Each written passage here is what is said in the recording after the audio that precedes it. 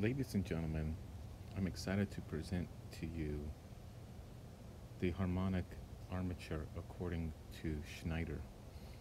Uh, James Cowman pointed me in the direction of a painter named William Schneider, and he considers the harmonic armature when painting. So what I'd like to do is just take you through a few images. You can see clearly that the harmonic armature, especially right that belt buckle, is lining up. Again, you can't tell me that just a coincidence that these arms and legs are situated in these particular arrangements. Here we have another Schneider, and in the middle you can see that that's being framed very nicely.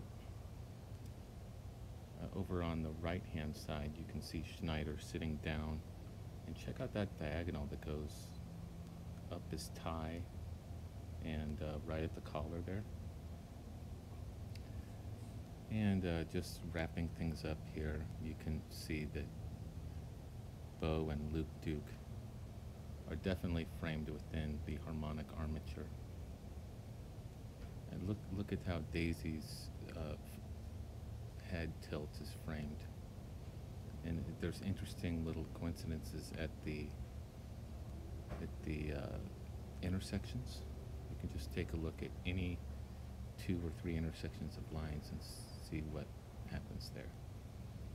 And again, sometimes the harmonic armature can be shifted over. Take a look at the shadows on Schneider here, and then his ear. But if you just slide it over a little bit into the middle, it's still interesting. It's because the camera is panning left and right. And look at how the mantle and the fireplace and the picture frame all lines up. And it looks like the camera level is right at the height of the mantle level.